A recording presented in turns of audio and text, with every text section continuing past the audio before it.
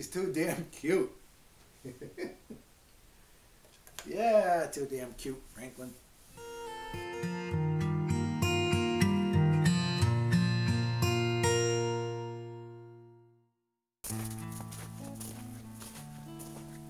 Just out for a stroll this morning, out on the acreage. A lot of folks have asked if they could see more of the property here, so Frankie and I are enjoying the morning out on a little trek. Thought I'd take you all along.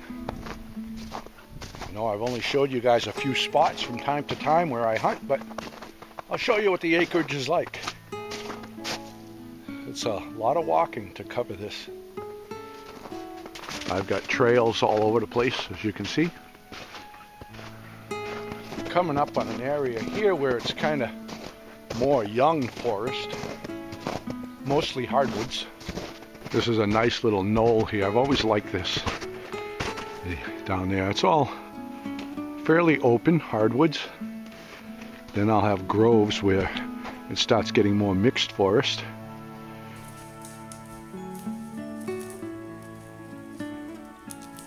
Got a big old tree there. I'll have to harvest that one. Some good firewood in that. Get my machine in here and harvest that. That's some good firewood right there. Not gonna let that go to waste. This area in here is very deery. Anyone who's a hunter knows what I'm talking about. I'll pan around here, you'll see what I'm saying. See how deery it looks in here? Lots of cover for them. Beautiful area. Yeah, lots of cover for the deer in here. They like this. It's a good area. Just coming up to a brushy meadow. That's a really nice hay field up there. Just hayed every year. This one here, I used to have a food plot in here. And over behind me, I left that area grow up into bushes.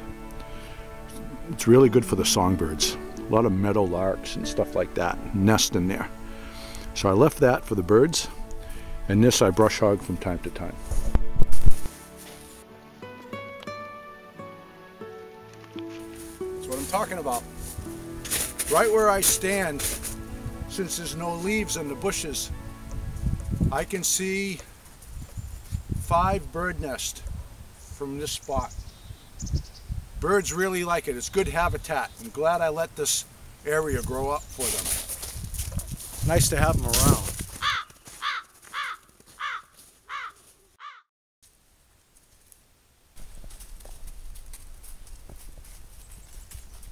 This is one of my favorite areas of the woods because the trees are so dense and the canopy is so thick.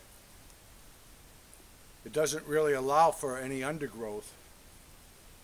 As a forester's perspective, you want to thin it out and let the new growth, but I like it. I like areas like this. It's pleasurable to walk in. The hunting's really good. It's nice. It's nice areas. So I got a few like this, and then some young forest and some mixed forest, brushy lowlands. It's just a nice mix. It's really nice. Come on, Frankie.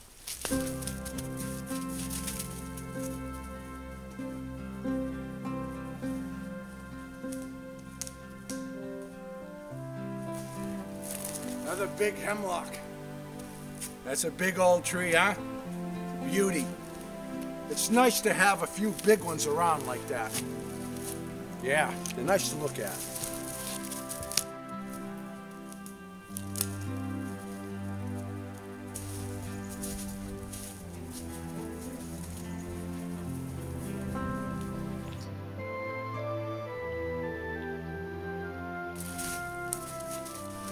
Fisher track, yeah.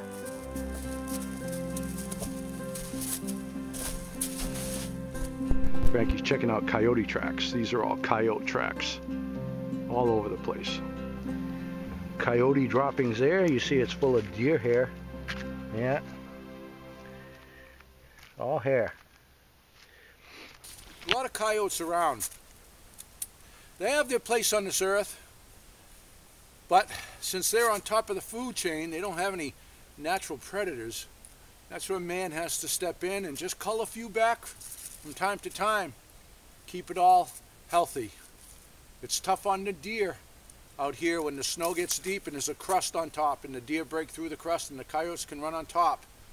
I find a lot of mutilated carcasses out here. It's where you just got to keep them at a balance and everything's fine. What do you think? You don't like that coyote third? And this is my pine grove. One of them anyway. Beautiful, tall, straight timber. This is where I get my lumber from. The bobcat track there, and there's a fisher track going that way and a bobcat track going that way. And Frankie is checking them all out. Got a fisher track going one way and a bobcat track going the other way, and Frankie tracks all over the place. Now I'm on the opposite end of the property.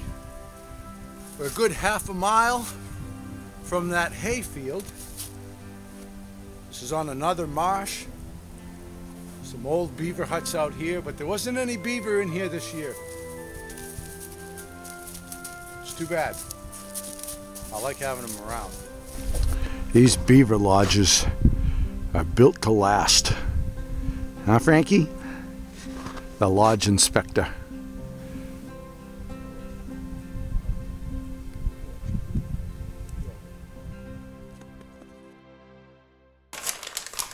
There you go, mister. It's got turkey jerky. Hope it's better than that duck jerky.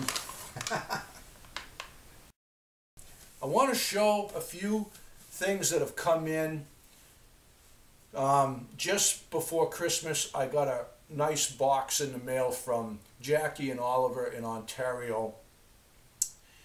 And I want to share with you guys. And it's... when I opened the box and I saw what they sent me, it really touched me, and for several reasons, and I'll explain. I think you had enough. All right.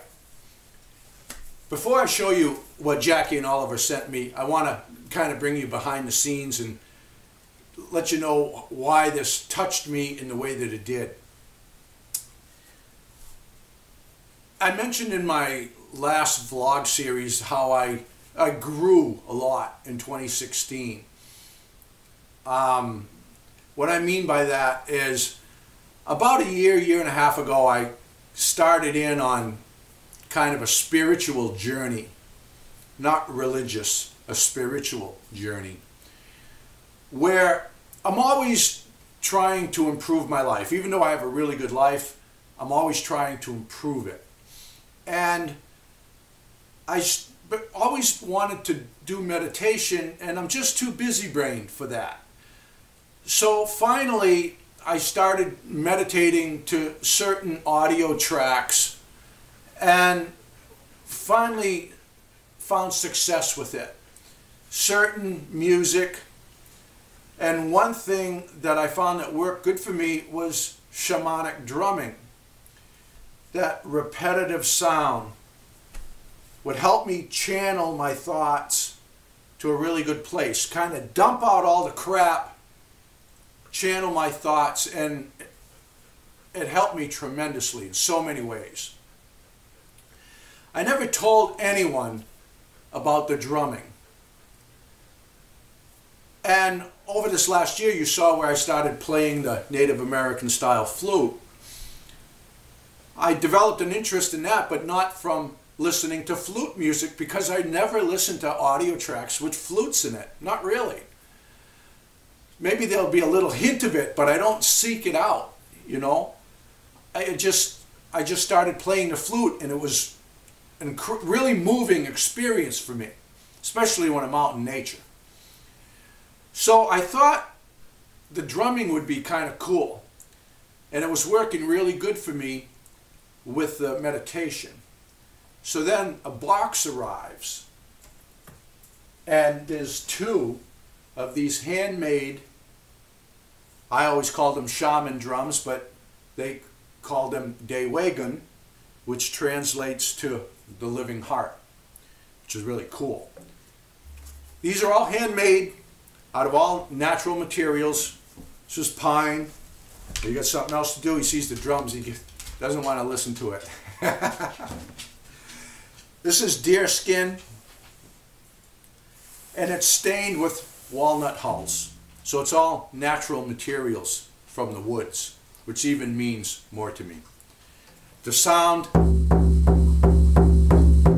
is incredible. It reverberates through the house. So there's this drum here and this one here. Little different sound. You just hear that vibrating in the house here. And that repetitious sound, when I'm in the zone, can almost put me in a trance-like stage. And within 48 hours or so after a good solid meditation, I have more clarity than I've ever had in my whole life. Not everyone will be able to relate to that.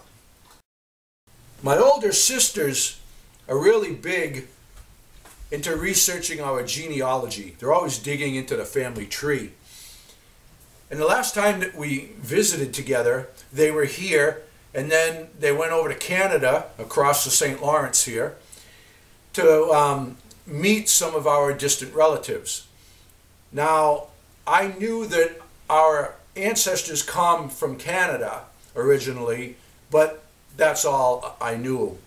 When my sisters returned, they brought back all kinds of cool information, and I found out that there's Micmac Indian in our blood. I never knew that. I don't think my dad even knew that. No one ever spoke of it. So to learn that, I thought was really, really cool. And then it was like all the pieces of the puzzle were starting to come together. I had more understanding of why I feel like I do, and my appreciation and my respect for nature, and just the underlying makeup of who I am was explained there. And I was just really moved by it. So I find that out, and these drums appear, and all this cool stuff. Now you can blow it all off to coincidence, or you can take the pieces of the puzzle for a deeper meaning and have a deeper understanding of it all, and then it can become a really cool experience.